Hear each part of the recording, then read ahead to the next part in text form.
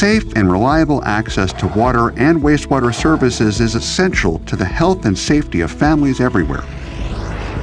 However, residents living in very small rural areas and in unincorporated communities face unique challenges that limit their access. They sometimes have outdated or under-maintained infrastructure that leads to polluted water and unreliable wastewater services. The mission of the Rural Community Development Program, or RCD, is to help small rural communities.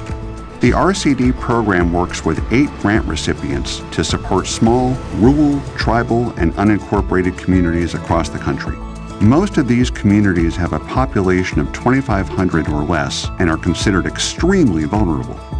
With funding from RCD, grant recipients help community members identify and address water and wastewater-related issues, including infrastructure and accessibility needs.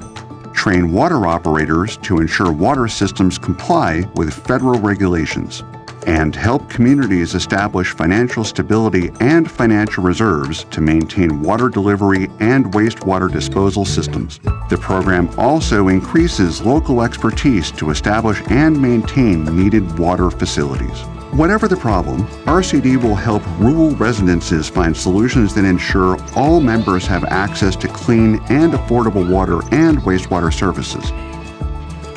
With these essential services, more people can live happier, healthier lives. To learn more about RCD's important work or to receive assistance, visit acf.hhs.gov/ocs/help.